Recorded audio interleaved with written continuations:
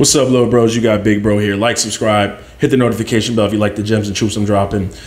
Small channel trying to grow it. If you're stopping by and you like the content, think about subscribing. I tell you the truths you need to hear, and I never tell you the lies that you want to hear. So I had a whole show planned for today. You might want to turn your volume down because I'm about to spaz out on this video. I knew this was going to happen. I knew this was going to happen. Look, I knew this was going to happen. I've been screaming at the mountaintops, and my long-term blockers know. I've been telling people, if you cannot pay cash for a car, do not take a loan out on it, because I knew this was going to happen. I said people got stimulus money. They were going to buy cars. They were going to overpay for cars. Now, I'm going to put this link in the description of this article, and pretty much this article says you're stupid. It says people are stupid if you bought a car and you can't pay for it because subprime auto loans are at 10%. You're paying 10% for a car. Not only are you paying 10% for a car, you spent $29,000 on the Camry when you could have got it for $18,000 2 years prior. Now you're paying 10% on the $29,000. And when the market comes down, you crash that car, you're in the hole. That's how you go in debt for cars, and you never get ahead. So what this article pretty much says is the average car payment is between $800 and $1,000. How are you ever going to build wealth with $800 and $1,000 car payment? The average new car was $50,000. Now, when these stupid YouTube influencers up here are talking about Tesla stock and Lucid stock and all the stocks that they're going to buy, and Cardano and Bitcoin and Ethereum and cryptocurrencies, that means nothing in the poor black and brown and white communities. Sorry to break that to you, Larry Jones, but that does not matter. They can't even put food on the table, and most of them don't even have cars. And the wealthy people are not listening to you. I don't mean to break that to you, but when you come to the table or you come to your desk, everybody clap your hands. Hey, everybody. Hey, my good people. How you doing? How you doing? Sorry if I sound under the weather. I stubbed my big toe last night, so I can't get my gator on my foot. So I just want to tell all you people out there, hey, how you doing there? How you doing there? Shucky Ducky, my man Shucky. Thank you for checking in, everybody. Okay, I'm going to show the opening bell. And what we going to talk about, hold on, let me see if I can get this to work. I'm going to talk about this, and then here's the opening bell. And I'm going to tell you how Neo could be a really good long term. I'm not telling you where to buy the share because I'm not a financial, I'm a musician. I used to play the bass, and then I became, a YouTube financial guy. Oh yeah, I'm spazzing today, baby. I don't care. I don't care anymore because I knew this was going to happen. Remember, ladies and gentlemen, if my YouTube channel gets shut down, I still have a pension, a career, CDL with hazmat tanker, doubles, triples. If I lost my job, would it suck? Yeah. But guess what? I still got money, and I have a career, and I have skills that I could do to work other places. This is why I say you need to learn a skill. All right. Now, Keenan Grace. I hope he wasn't a teacher. Please, I hope he wasn't a teacher because he doesn't even understand math. Let me break some math down to you. There's two scenarios that happen. He likes to say if you're up with the stop losses and the puts, and I tell you the resistance levels, and then say you have $500, ladies and gentlemen. Let me show you math. Say you have $500, right? And you get $500. Winning $500 in the stock market is different than getting $500 on a slot machine. Here's why.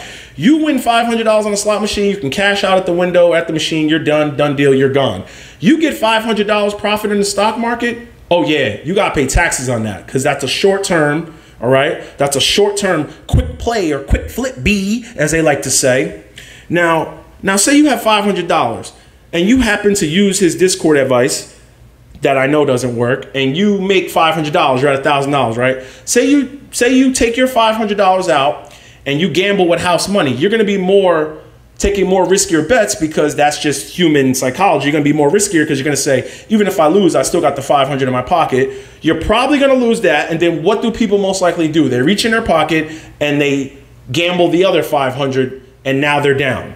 Now, let's just say you're disciplined enough and you do play with just house's money and you keep your $500 in your pocket and you lose all of house's money. You're still down, stupid, because you got to pay taxes on that money. Yeah, that 500 house money that you won, baby boy, you have to pay taxes on that. So that 500 you have in your pocket, you better take some of that and set it aside for Uncle Sam so you're still down. This is why if you do happen to get lucky and win house money, you take it all out and you leave. But how many people could actually do that? On to the next. Chris Sane, too easy. Can't do it. Nope. Nope. Not even gonna do it. Mommy Trader, she likes to put her own things that she made herself about how she made money. She ain't never make no money. She talks about her husband's money. You know what? She's on the right track, but no, stop. You know what? I'm not even talking about them. Let's talk about you. Let's talk about how people got credit card debt and car auto loan debt. Now, people in the comments, you can hate on me all you want. You could say my channel's a failure. Maybe it is. But I don't think so. Because if I get one great comment, which I did, and I get tons of great comments. I got a comment the other day. I'm not going to put their name out there. And they said, thank you. I checked the SSA.gov website. I have my 40 credits. Congratulations to you. You have enough to retire and you're good for Social Security. Here's another thing. That's the same person that asked me about, you know, he's celebrating his anniversary and he wanted to go to Aruba and what's the best time to go. So I am changing people's lives. It makes it all worth it. If I could change one person's life out of 10,000, it's worth it. Now, people up here, you need to be smart with your money. I knew people were going to blow stimulus money. I knew it. People cannot handle money when it's given to them. People can't even handle money when they work for it. How are they going to handle free money? I've been saying this. You can't beat the banks. I'm sorry. You can't beat the banks. The banks are your biggest thugs out here. They will come to your front door, kick it in, take everything you have and say, do something about it. We own the lawyers. We own the financial system. We own everything. Do something. We own your lawyer. The only thing you can do is do business with him. And here's how you do business with him. You avoid him. You pay your items in full. If you do have a credit card, you pay it off in full every month. If you do buy a car, you have the money to pay for it in cash. They'll never mess with you. They won't even want to mess with you. They'll call you a deadbeat. They hate people like me. The banks hate people like me because they don't make no money on me. Now, I'll never ask you like these people.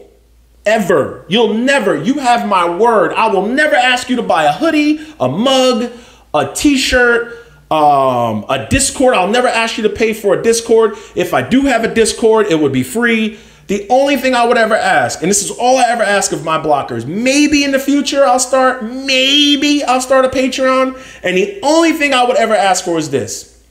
If you get debt free and you're on track for financial freedom, you can thank your boy by donating $3 or whatever it is to buy me a coffee as a thank you, or you could buy me a burrito.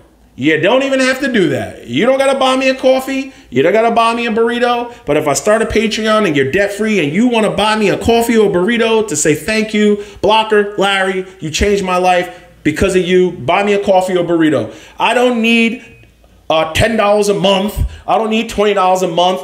I don't need none of that. Just think about this. If they were really financially free and wealthy, why would they need your money every month? That's all I'm going to say. That's all I'm going to say. If they were really comfortable, why do they need your money? I don't need your money. I'm going to be good. See, that's being financially free, not being dependent on anybody. That's free. How are they free when they need your money on the Discord to show you something that you can get for free? Hey, the link is in the description. Yo, houses are next, people. Oh yeah, houses are next. People overpaid for houses. They're next. I'll put the link in the description. No regrets. Have a great day.